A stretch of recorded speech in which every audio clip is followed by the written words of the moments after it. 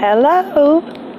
Greetings on a rainy day in Michigan. I'm actually coming to you live right now from the University of Michigan. It's just a beautiful campus. You can see some of the fall colors behind me. I'll turn around a little further so you can see a little bit more. Yeah, hi. I am so happy and grateful to be here with you on this rainy day in Michigan from the University of Michigan, where I have come this morning to speak and teach a class of 400 level students studying about workplace organizational design. Actually, it's a group of engineers and material scientists and organizational level type people. Students ready to graduate in the next year or so and go out into the workplace, and they're learning about workplace coaching, and they invited me.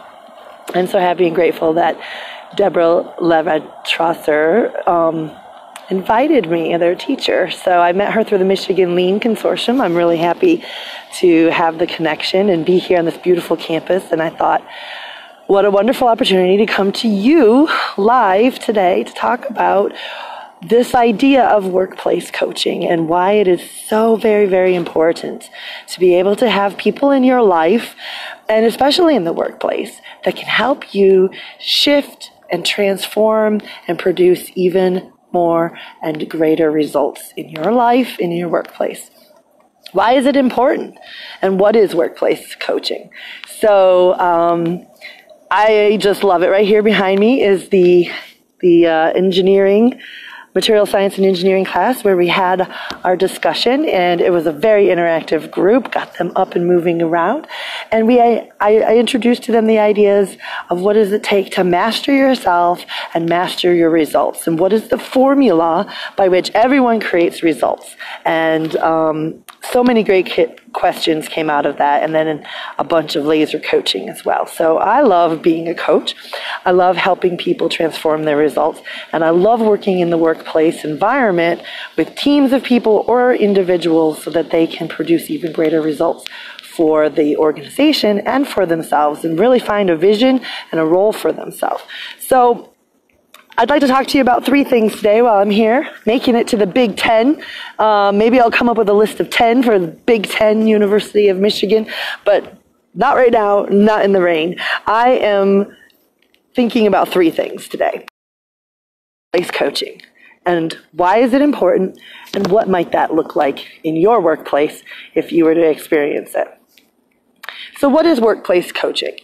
Workplace coaching is having people in your organization. It may be peer-to-peer coaching, which is a little different, but can be a type of coaching. It may be managerial level, where people can talk to their employees about what it is that's going on and how can we have greater results, how can we reach for more potential and pull that out of people. And it can happen at the professional consulting kind of level. That's the level where someone like myself comes in and works with the team, works with the leadership, and works with individuals so that they can produce even greater results and really achieve great things together towards some great vision and goal objective in a way that makes people feel really good and really aligned.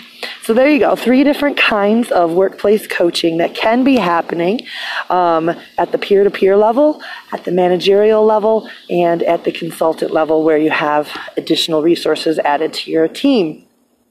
Hi, how are you doing today? Thank you for joining me. I'm live from U of M.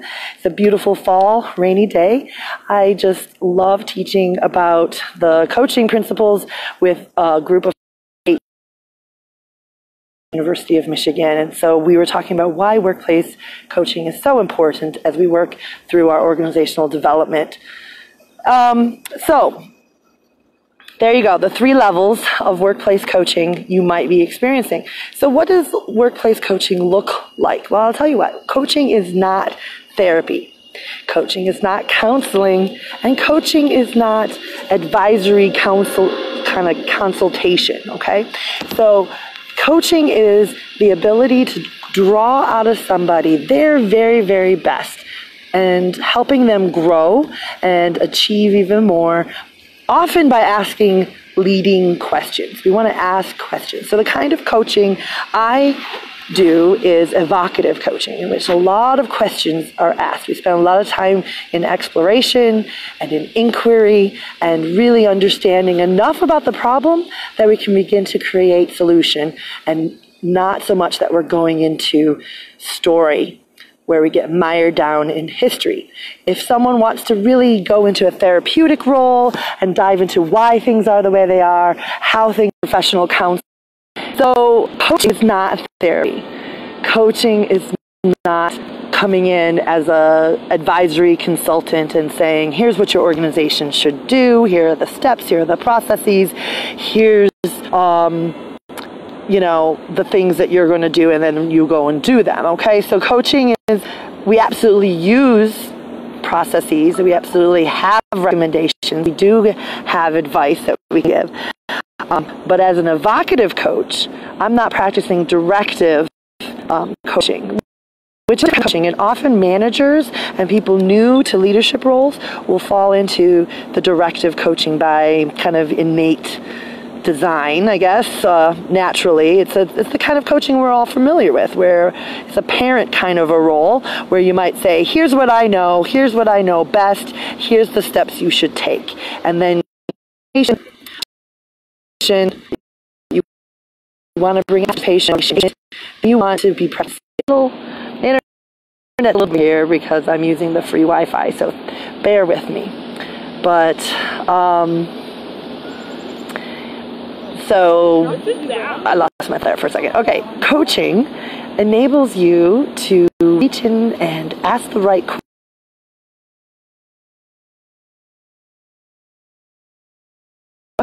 Or if you're trying to accomplish something, what kinds of activities, what kinds of resources, what kinds of actions can you take to really go for the gold? So it's a series of processes, a series of questions, and it helps you come to your own conclusions. It helps you come to your own insight. And that is so much more powerful because you're not being just told to go do something. You are able to arrive at that and learn the thinking process that goes along with it, so that the next time you're able to reproduce that. And the more and more often you reproduce it, the more you're firing and wiring your brain so that you reach a whole new level of thinking, which then produces a whole new level of consistent, reliable, repeatable results. So when I just tell somebody to go do this, this is the steps, this is how it worked for me, and I know that it'll work for you, I think it'll work for you, I'm not teaching them to fish. I'm just giving them the fish and telling them to go make dinner. So we want to bring them to the riverbank, so to speak, of ideas and help them go fish for their own ideas, go fish for their own thinking, so that they can reproduce that and still produce dinner. So what that does in the long term is create a level of collaboration, engagement, and participation that a manager, if they're using this kind of coaching, suddenly finds their time freed up. They're not having to handhold so much. Their employees are taking the initiative, looking for innovative solutions. They're making changes, right? We want to be empowering people to be able to take ownership and responsibility and to still follow the chain of command as necessary, but to really have some freedom in creating their own results. And then ultimately that means better results for the organization and the company. I just love these trees behind me, so I just have to keep sharing that. So here at University of Michigan, during my coaching session with the students, we talked a lot about that. We talked about what that might look like, and I actually shared with them the results formula. This is something I love teaching people so they start to understand why it's so important, that it matters who we're being and what we're thinking in a given day. And so as a manager, as a leader, as a CEO, as someone who wants to improve the results of your team, someone who wants to be a change agent and create change agents, I really highly recommend that we have a longer conversation, because workplace coaching can absolutely make the difference between your team struggling to produce the results they would love and being energetically drained and negative, or having the results they would love and then some, and creating an environment where people feel like they come to life when they come to work, and that they are excited, they're engaged, and they feel valued, and their contribution matters. And that ultimately is what good coaching can do. You can learn to be a good coach as a manager and a leader, and it's very powerful to have a consultant like myself come in with the coaching experience to guide your team through processes. And in the process, you get to learn what coaching looks like and use it. I can teach you all about that. So if you don't have workplace coaching in your office, if you would love more coaching, if you are having coaching on the manufacturing floor, but it's not the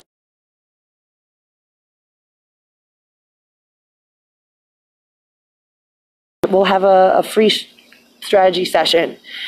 If you would like to learn more about coaching in your own personal life so that you can be a more go-getter and achiever, absolutely. All right, I'm dropping my call here. Sorry about that. What I was trying to say there is, yes, either way, if you're in a team, a manager, leadership position, or you're just an individual who would like these students here at University of Michigan, let's have a call. I'll put a link in the comments below where you can set up a free conversation, a free strategy session. We'll talk about what it is you're doing now, where you would love to be, and how coaching matters in your particular way of thinking. Okay? So, I'm looking to work with more companies and more teams. If you're interested in learning more about that, we can have a conversation about that too. So I love being here, and I will say this, there was snow when I left Grand Rapids. I drove to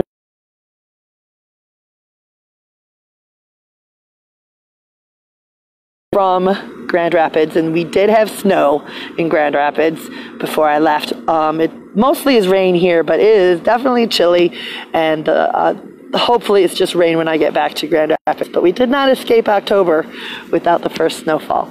So here we are. I just love this. Isn't it a beautiful campus? Thank you for listening. If you've made it this far in the video. And I'm really, really grateful that I was able to be here and helping support 48 or so students here at the Material Sciences and Engineering workplace, organizational development and their training. So here's I'm having a great experience as I go forward in their education, and they have a better understanding what coaching is, and I hope you do. So talk later and have a great day. It is your day. It's the only day you have, so make it a great one and decide what it is